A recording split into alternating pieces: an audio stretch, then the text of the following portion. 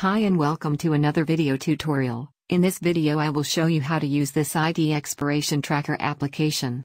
At the end of this tutorial, you will learn the super easy steps how to use this expiration tracker application that explains the following.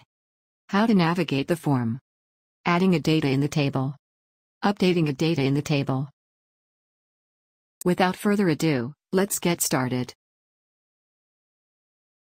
The form has the following information. 1. Employee name. 2. ID or badge number. 3. Card number. 4. Expiry date. 5. Status.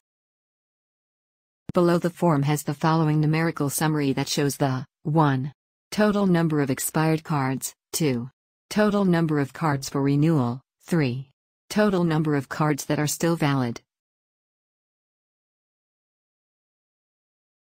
At the left bottom part of the form is the search navigation that has search box and 2 drop-down list boxes with corresponding filter categories for job titles and status of the cards.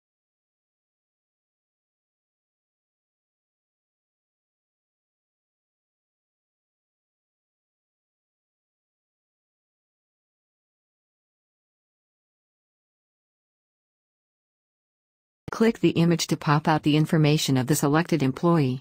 You will see the contact details and other information of the employee in this form.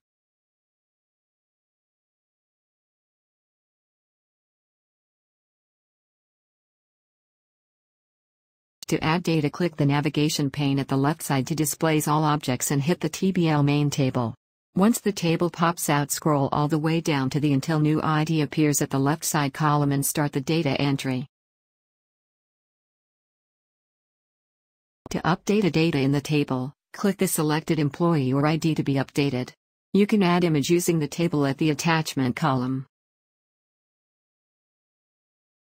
This is the end of the video tutorial. Looking forward that you have learned how to get around with this new application in Microsoft Access.